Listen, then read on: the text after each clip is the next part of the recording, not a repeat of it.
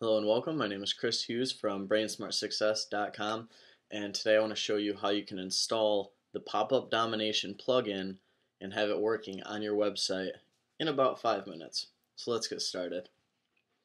To start off with, this is one of my websites, workoutwithchris.com. As you can tell, there's no Pop Up Domination setup on here yet.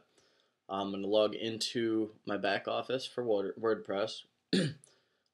If you're doing this on your WordPress, it's going to be the exact same thing. If you don't have Pop-Up Domination yet, go to the bottom of the screen. Actually, go to your web browser, type in whoschrishughes.com/pop-up domination, and you'll be able to get this right away. But let's get started on how to actually do this. This is what your back office will look like. What I want you to do now is go down to the plugins area here along the bottom left, and you can click right on that.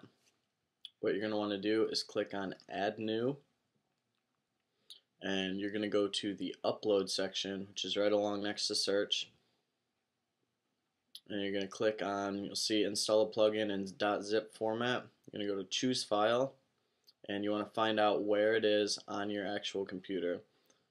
So as you can see here, I have it Pop-Up Domination, and I have,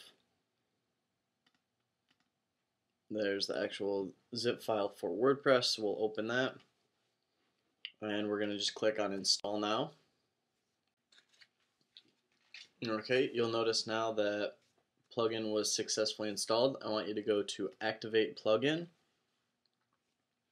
and now it's going to be set up, installed on your actual site, although it's not going to show up yet because you're going to need to go to the settings area, and you'll notice a Pop-Up Domination dedicated area with all the templates, all the themes, everything you're going to need. So to start off with, we're going to need you to go over to your autoresponder, and I personally have Aweber. And once I'm in Aweber, you're going to click on Web Forms, and we're going to click on My Web Form. Click on that, and you're going to basically go to Publish, install the form yourself, and copy this code here. And from that, we're going to go to Mailing List HTML. You'll notice there's Aweber, iContact, GetResponse, MailChimp. Click on Aweber and copy the code right there, which fills this all in for you. You're going to click on Update Options. After that, we're going to go to the look and feel so we can change this. There's 7 different templates that you can choose from, so pick one that you know you like. I'm going to use this one right here, and I'll go with bright red. Update Options, and basically you can change the template. So you can change the you can even choose to upload an image if you'd like. I don't have one yet for this, so I'm not going to do that.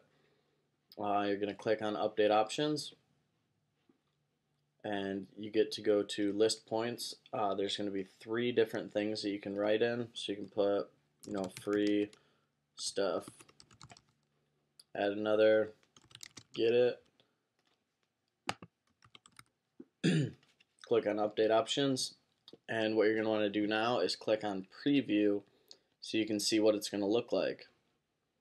So you'll have the picture will go here. This is what you want. Here's the other little note you have, and when they fill out this information, it's going to add them right to your autoresponder series. And to activate it, all you need to do is click on the Turn On, and that's going to be active on the website now. So I'll click Refresh, and there it is, pops up. So that's how you schedule Pop-Up Domination to start working. This is going to increase the number of opt-ins on your list dramatically. It's helped me a ton with my main blog and another niche blog that I have, and I'm looking to kind of get that working for other businesses that I've been working with. So go to links below to get signed up for Pop-Up Domination, as well as if you need Aweber in order to start capturing information. Well, have a good day. This is Chris from brainsmartsuccess.com.